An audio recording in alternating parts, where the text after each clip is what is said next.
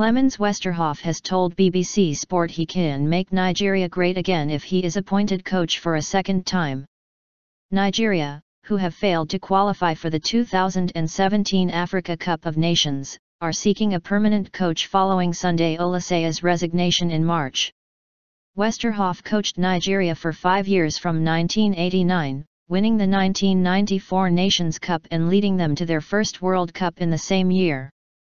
"I know what Nigeria lacks and I can make them great again," he said. "Just give me the Super Eagles again and watch what we can all achieve together."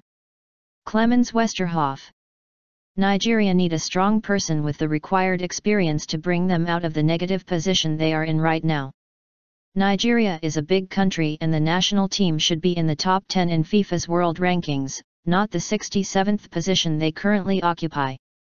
"For 22 years I have watched everything I built slowly collapse and all I need is a chance to fix the national team again." With due respect to Sunday Oliseh, he was a good player, but the job of managing Nigeria is not for an inexperienced person, and that is the reason things never worked out. "I know what Nigeria lacks and need to be respected in the world again."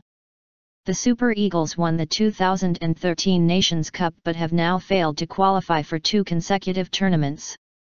Nigeria Football Federation, NFF, President Amajo Pinnick has publicly stated he believes only a foreign coach can revive the fortunes of the 3-time African champions.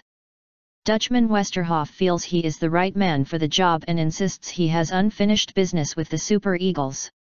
"I left Nigeria as number 5 in the world and now I want to do it again. This is my second country and what I accomplished then is possible again," he said. "Just give me the Super Eagles again and watch what we can all achieve together." Westerhof, who is the longest-serving manager in the history of Nigerian football, has also coached in the Netherlands, South Africa, Egypt, and Zimbabwe.